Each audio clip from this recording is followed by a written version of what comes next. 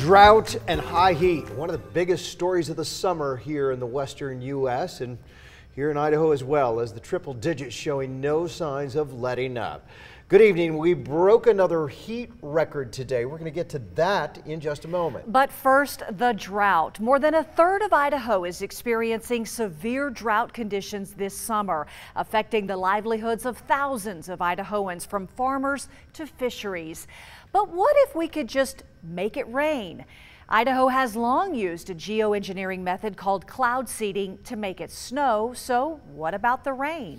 Our Tristan Lewis looked into this for us. And Tristan, why not, many are asking, use science to nudge Mother Nature into sending down some rain? Well, Mark and Kim, it's fairly common around the western U.S. Cloud seeding is basically when humans chemically induce weather, from increasing precipitation in the mountains to clearing up fog at airports. But with this high heat, it's worth asking, can it get us out of a drought? Experts say it's unlikely. In the past year, Idaho and other parts of the West saw fewer winter storms. That had an impact on the snowpack and runoff water basins around the Treasure Valley. But with a practice known as cloud seeding, Idaho Power was able to produce an additional 475,000 acre-feet of water in 2020.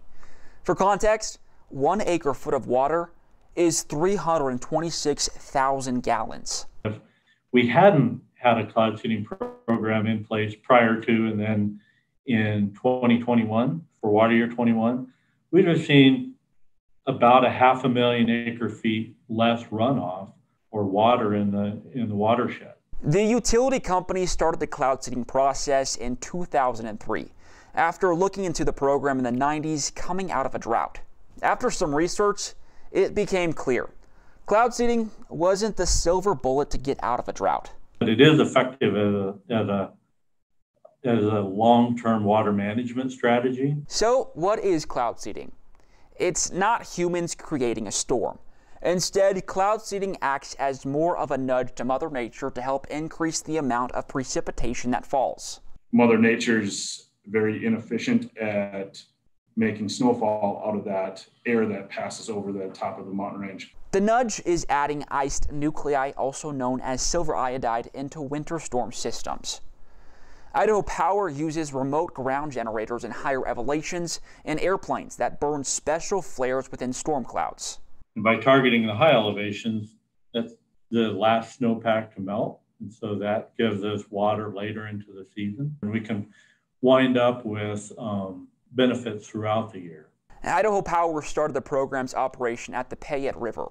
Since then, it's expanded into the Upper Snake River, the Boise Basin, and the Wood River basins. Our cloud seeding project runs from the 1st of November through roughly the beginning of April. The benefits from the cloud seeding program range from aquifer recharge and the water quality to increased generation at Idaho Power's hydroelectric facilities. Idaho Power says with the change in precipitation and snowpack, they average about 1 million acre-feet of additional water across the river systems. If all of that water were available to our hydro system, that would be a little over 820,000 megawatt hours a year. Taking a look back at last year, the program was able to produce about 370,000 megawatt hours of energy, which can power 32,000 homes a year.